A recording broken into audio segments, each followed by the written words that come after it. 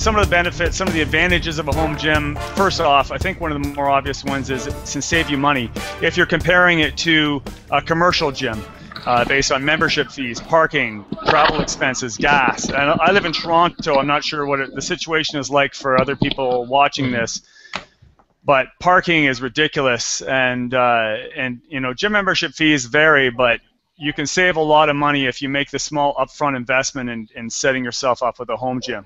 And that also ties into saving yourself a significant amount of time.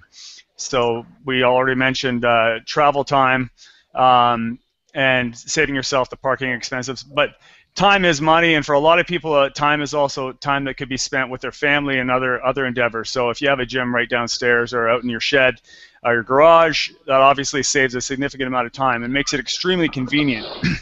And the one big excuse I have with a lot of clients for not working out is, number one, they don't have the time, and number two, they're not motivated, or they don't have the energy. So if you can reduce the number of excuses for missing your workouts, and it's right there, it's convenient, then that's worth the investment in and of itself.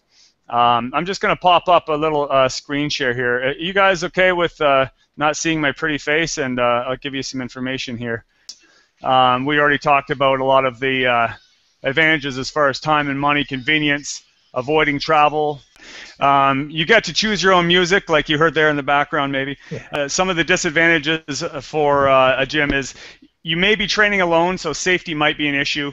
At a gym, even if they're crappy spotters, at least there are people around that could help you if you're stuck, you're in a dangerous situation. You obviously usually get a larger variety of equipment at a gym, and some people find it motivating just to train in an environment where there's a lot of other people around.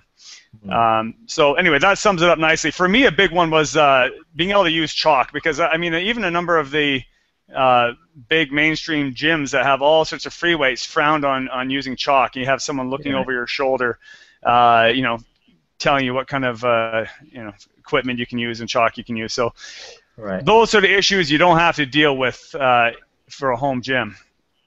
So some of the considerations you just mentioned, what sort of equipment should we look at? So the basic umbrella of what you want to look for is whether it's space efficient. So if you can get equipment that's more versatile, where you can have a piece of equipment that can be used for a number of different purposes, that would be ideal. You're not going to get a machine for bicep curls, a machine for leg extensions, a machine, you know what I mean? So a gym might have that, that option of having a machine for every single exercise. But here you got to think of space efficiency. So you want equipment that's versatile, minimalist, and ideally for most people anyway who are considering a home gym, cost is an issue.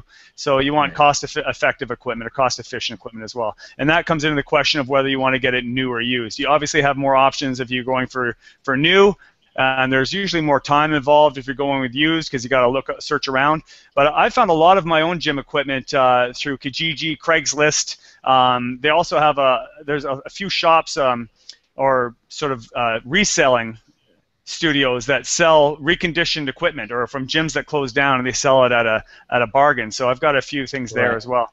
Other considerations are location. Now obviously it's at your place because it's a home gym, but whether it's going to be in your basement, you're going to use your garage, whether you have a spare room you're going to use, if you have a shed that's big enough.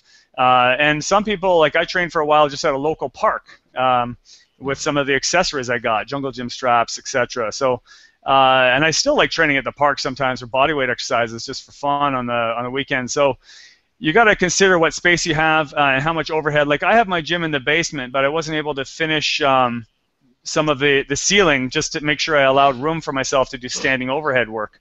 A garage is great. I have actually some stuff like tractor tires and sleds and big concrete stones and stuff like that, farmer's walk apparatus, strongman gear in my garage, but then it limits space for your vehicle. So I mean, my wife's not a big fan of that.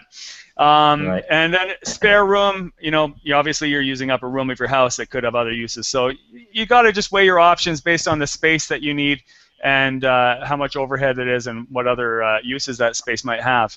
I mean, we'll look at the different options for equipment.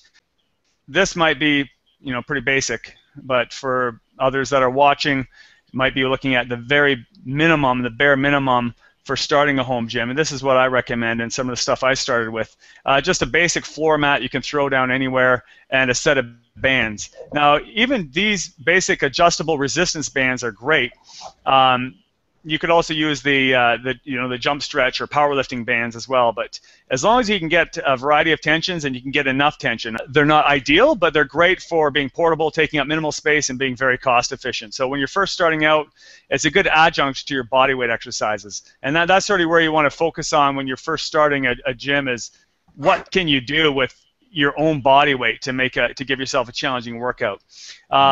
Suspension straps, such as the TRX, Jungle Gym, blast straps. Everybody knows should be pretty familiar with those sort of suspension straps. You can just throw over a door, over a chin-up bar, and you can get a pretty good, it gives you a variety of different bodyweight exercises you can do with that. Mm-hmm. Door-mounted chin-up bar is the simplest way to go. Now, also here we mentioned a ball.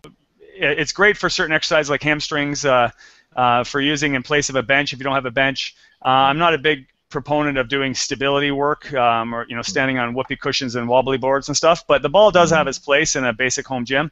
This is one of those very simple door-mounted chin-up bars. You can get them for like $15-20, and if you can get them used, you can get them even cheaper. Some of them can go up to like $50, but for a basic piece of home gym equipment that can fit around most people's door frames, that's a good starter. And then something to do dips on. You can get a piece of equipment like this that is basically a chin dip stand that has a combination of both. That depends on how much overhead room you have and how much floor space you want to take up. Because the next evolution towards a home gym would be moving from just body weight stuff towards free weight movements. Okay. And this is where I'd recommend getting an Olympic barbell set. So just a bar and plates. Now, my first bar that I got was from one of the gyms I was working at, had an old rusted one that they're getting rid of, and I just got it free. So, I mean, you can pick, and since then I've found bars that on Kijiji and Craigslist selling them cheap or as in sets. So I got a couple of bars now. So you can get a weight set like this, a 300-pound Olympic barbell set. They vary in price, but if you buy it as a set, even new, you can still get a good deal on it. But when I got my first set, I just bought weights wherever I could find them used. Steel weights.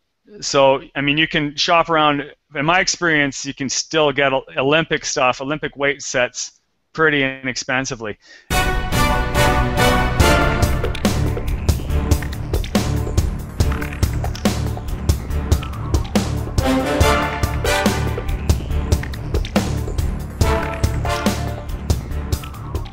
Welcome to the Barbarian Stronghold.